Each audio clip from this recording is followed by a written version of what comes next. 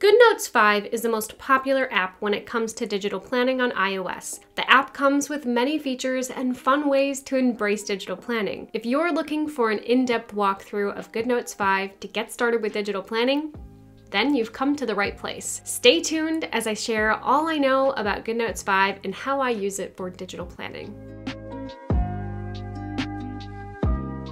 Hey everyone, Creatively Cara here, and welcome to my creative journey. I'm so excited to share this video with you all as I've received many comments on my other digital planning videos about how to navigate and use GoodNotes. My digital planning journey started back in 2018 with GoodNotes, and I've been using it ever since. I've tried Zoom Notes and Notability, but I always find my way back to GoodNotes. This video is jam-packed with all the things you need to know about GoodNotes 5 for digital planning. I'll have each of the topics timestamped below if you need to skip around. To begin, let's open the app. When you first open it, you'll see your documents, which, if you just installed the app, may not include much. As you add digital planners and digital stickers to GoodNotes, you may want to organize them. You can use the star to favorite items, or you can create folders like I have. To do this, click New and then Folder. I've created folders for all my digital planners, stickers, notebooks, and so on. All right, let's talk about how to get your digital planner into the app. There are two ways you can import your digital planner: direct import from GoodNotes or import from files. In either case, you'll want to have the planner downloaded on your iPad or in a drive like iCloud, Google Drive, Dropbox, etc. To do a direct import from the app, you'll want to navigate to the button to add a new document in GoodNotes. Then select Import. It will open up your Files app, so you'll want to locate the planner file and tap it. GoodNotes will begin the import.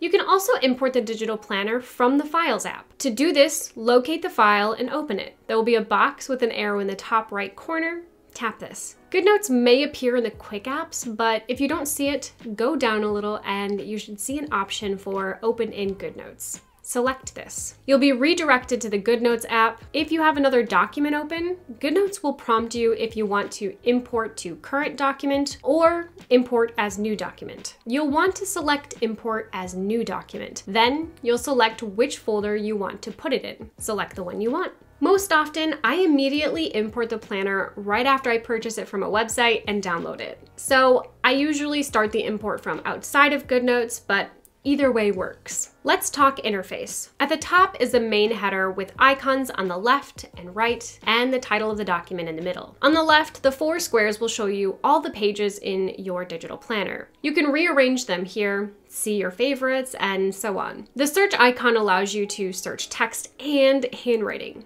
Pretty nifty, right? The bookmark icon is handy for pages you need to frequently visit. Most digital planners come with pages linked together, so it's easy to navigate, but this is not always the case. That's when I like to use the bookmark icon. I'll tap it and then I can use the 4 squares and favorites section to easily jump to those pages. The next icon is to export your planner. I don't use this often, but at the end of the year, if you want to export the planner and save it somewhere, this is where you'd go to do that. I will use this feature as well if I want to export one page as an image to import it into Procreate, which is a drawing app, to draw out bullet journal spreads. The document title lets you change the name of the document and see other stats about it. To the right are your undo and redo buttons. Pretty self-explanatory there. I don't usually click this as you can double tap with 2 fingers to undo, which I use the most. Next is a page with a plus icon. This is how you can add a page. You can change whether you want to add it before, after, or as a last page. It defaults to after. Then you can select if you want the current template, which is probably what I use the most when I do use this tool. Honestly, my planners usually come with everything I need, so adding a page like this is not something I typically do. The next tool is something I frequently use. It's a toggle to turn editing mode on and off. When you want to write and make edits in the planner, you'll want the pencil to have a line through it. When you want to navigate through the planner with all the handy links, you want to have a circle around the pencil. If there is one thing you get out of this video today, let it be this. So many people who start digital planning aren't aware of it and think that their planner's broken because they can't get the links to work. Then we have the ellipses or 3 dots. These are more settings for your document. If I decide to add a template page, you can copy the page and then paste it in where you want it to go. This is helpful for some digital planners as they come with custom sections and templates you can use for those custom sections. I will also use the clear page option when I need to start fresh on the page. Other than that, I don't use too many other features in these settings. Let's move on to the toolbar. Starting on the left, there is the zoom window, which allows you to magnify a small area of your digital planner for easier writing. When using this tool, there is a blue box that appears when writing. This is called the Auto Advance feature. It allows you to continue writing across without having to manually adjust the zoom. This can be turned off under the 3 ellipses we were just looking at. Next is the pen tool. There are 3 options to choose from: fountain, ball, or brush. The pens act similar as they would on paper, and you can adjust the settings on the fountain and brush pen. Personally, I use the ball pen, but you'll have to play with each of them to determine what you like best. You will have 3 options for color and size to always keep active. The colors change frequently for me, but the nice thing is you can save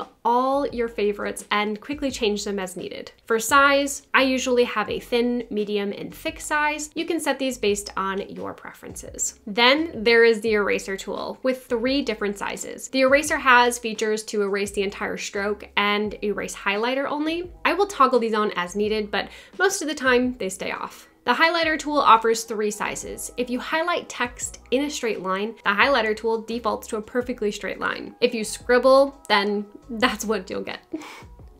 As with the pen tool, you can have 3 colors preset, but you can always save more and change them easily by tapping on them. The highlighter is transparent, so writing over a highlight mark again will create a darker color. The last thing about the highlighter tool is that it defaults to lay behind objects or text. This is helpful for text and transparent stickers. The shape tool allows you to quickly draw shapes. If you do it carefully, you can create a perfect square or circle, but the tool is not always 100% accurate. You can adjust original shapes as well if you didn't quite get the shape you wanted. There are a few settings here where you can require hold to snap. I always have this turned off. Snap to other shapes, which helps you connect shapes easily, and fill color. I will toggle fill color on and off depending on what I need. The Lasso tool is my best friend in GoodNotes. I use the Lasso tool all the time. This will help you move text, images, and even your handwriting around. You can toggle any of those 3 items on and off in the settings. I will do this when I need to move something I wrote over a digital sticker. You can also adjust objects you select. Circle an object, text, or writing, then tap in the circle. A bar will appear with options to make adjustments. You can cut, copy, delete, resize, change the color of the text or handwriting, take a screenshot. For handwriting, you can convert to text, and finally, you can add the item as an element. This takes us into the next tool. GoodNotes has an element tool where you can save digital stickers, text, or handwriting to use again and again easily. I like to save my go-to digital stickers here.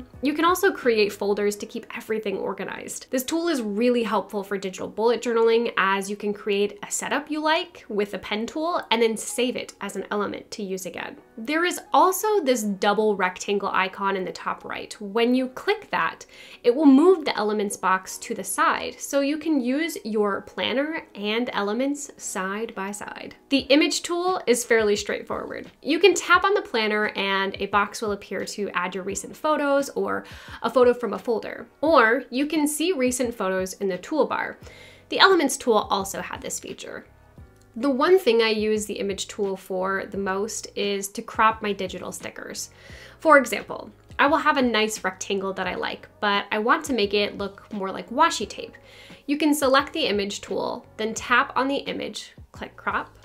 There are 2 options here: rectangle or freehand. For washi tape, I use the freehand to create a ripped effect. I will use a rectangle option when I need to change the shape of a rectangle. I also find myself using the image tool to be able to resize my images. The text tool is next. You can set a default with your favorite font, size, and color if you want to use text instead of writing all the time. However, I usually just like to write. To save a default, make all the settings you want, and then tap the boxed T with a heart and select Save as Default. You can add borders and background colors to your text box if that's something you'd like to do as well. Laser pointer, well, I've never used this, but I've never had a need for it.